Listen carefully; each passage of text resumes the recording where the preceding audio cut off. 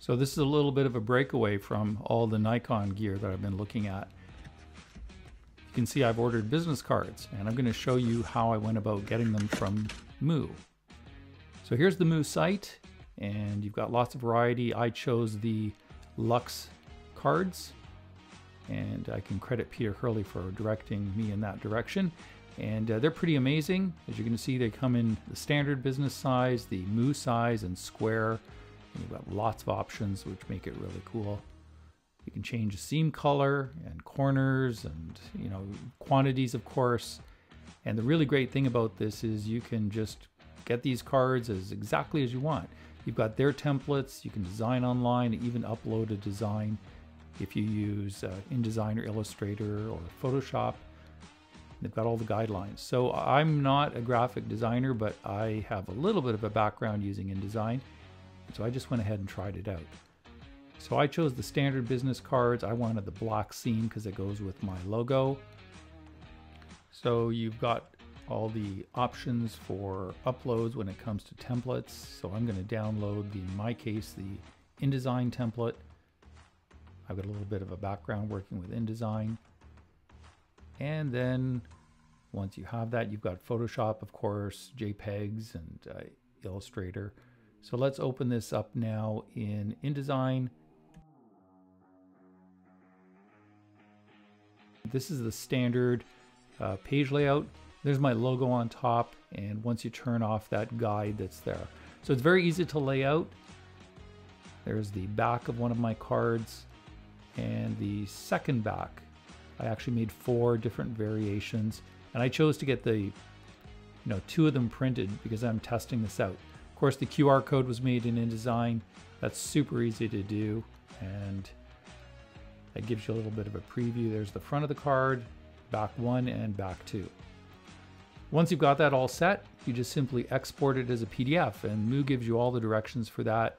It's just the standard default settings that you use. And I'm just going to save it out here and save it out as a PDF, get the various front and back PDF versions. And just in this setting, I just used the directions that Moo had, which was to convert it into the CMYK space. This is the coded gray call. This is what they suggest. It worked really well for me. One tip, I reduced my monitor's brightness. Normally I have it set to 120. I dropped it down to 90 for its luminance value, and that gave me a better result so I could see on screen what I was going to be getting from Moo. Anyway, back to the Moo site. Just got to select my size. I went with standard with the black edge. I chose 100, and I was ready to upload my file. And so we'll just go ahead and do that. And we go out to the Moo upload site, and you can put various backs on. So just going out and grabbing, first of all, my front of my card, and there's that front PDF, and we'll just upload that. It just takes a second. And there it is. And then I switch to the back, and I upload one of the back files. So we'll just again go out back to my folder, grab one of the backs, and there's back 1. Again, these are just the PDFs right out of InDesign, and they're in CMYK, by the way. And so that's good. And I'll add a second back. Again, I'm just doing 2 of them. This was my test to get an idea of what they're going to be like. And I'll show you the results in a minute. So there's our second back. And there it is. Good. And I'm going to actually go ahead and download the PDF preview. So that's one of the nice things. You can go in and grab that. There we go. Generates a PDF, and then you've got it once you download it.